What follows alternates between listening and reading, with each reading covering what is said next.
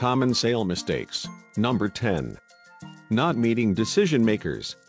When selling B2B, it's very important to meet the right people, the decision makers.